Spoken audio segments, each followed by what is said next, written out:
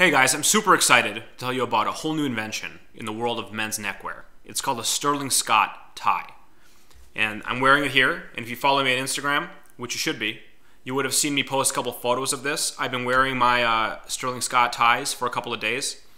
To best describe them by the inventor's own definition, it's a hybrid between an ascot and a necktie.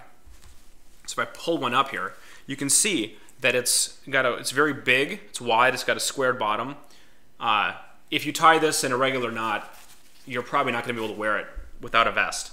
So a vest is pretty much required, which you can see what I'm doing here. It is a contrast tie, which means the two sides are different, and the knot can be made to look different than the base, which is very interesting. It also is made out of a much more malleable fabric than most ties. So it's got this kind of scrunchy look.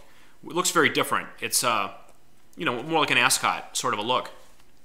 I did an unboxing of these ties. It kind of took me a long time to open them, and they're all hand tied. So there's a little bow in the boxes, and the bow is hand tied, and there's a tag on them.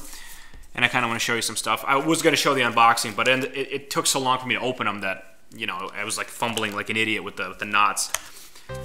They come with like this cool looking kind of tag, this kind of vintage real warehouse tag. There's a Sterling Scott kind of a stamp on it, which you can't really see, but it's there. It's like a starburst with a pyramid in it.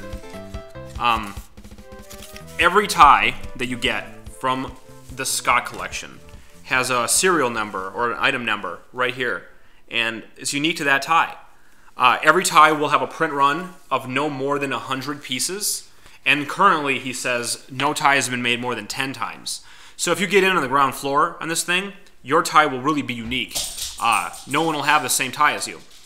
Now, they start at $70. The basic, the green label, is $70 ties. And like I said, they are double-sided, so it is not cheap, but for a double-sided tie, I think it's pretty good because it has a potential to match so many of your outfits that it really carries its own kind of versatility with it. The black label goes up to $185 to $250. And then he has a double black label, which is handmade by him personally, and it's $2,500, and he claims to be that it's the most expensive tie in the world. It's actually made out of extinct silk, meaning that the silkworms that made that silk no longer exist, and that silk is like, that's it, it's extinct. So it's made out of that. Now, speaking of silk, these ties are all made out of different materials, and very often, I think maybe even all the time, the different sides are different materials. And I'm sorry, I don't know what all the materials are.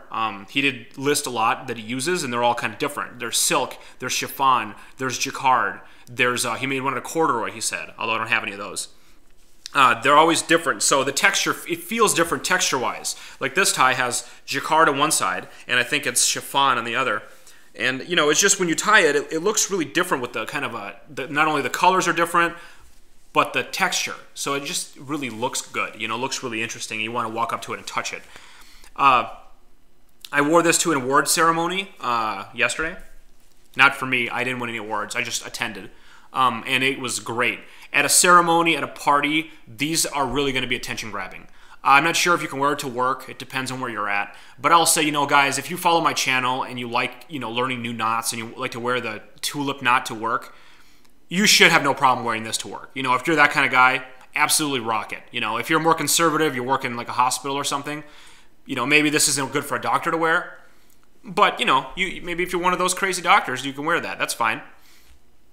Do use your best judgment. But for a wedding or a party or an event, I don't know how you can wear anything but this, to be honest, if you want to get people's attention. It's phenomenal.